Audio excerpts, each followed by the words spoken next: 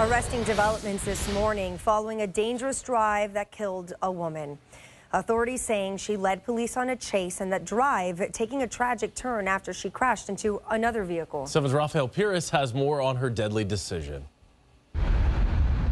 A makeshift memorial sits along the road where a deadly and fiery crash took place last week, remembering 22-year-old Sharika Ariskar, who was killed. And now the 21-year-old police say is responsible, facing felony charges. Shamonni Alexandre charged with vehicular homicide and driving without a license causing death. She doesn't have a valid driver's license. There's probable cause. Cops say Alexandre slammed into a car after running a red light at Northeast 82nd Street and Biscayne Boulevard.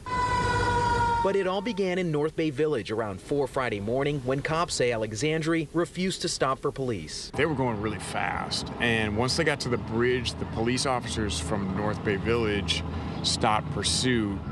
Attention all units, of course, I will reference a vehicle that was refusing to stop. It was last seen heading westbound. Part of the violent crash caught on surveillance, and cell phone video shows the fiery aftermath. Northeast 82nd Street, we have a vehicle completely engulfed. Ariskar died inside her mangled car. Good Samaritans were able to pull Alexandre from her burning vehicle, and she was taken to the hospital. Rafael Pires, today in Florida. Alexandre is still in the hospital, but once released, she'll be booked into jail.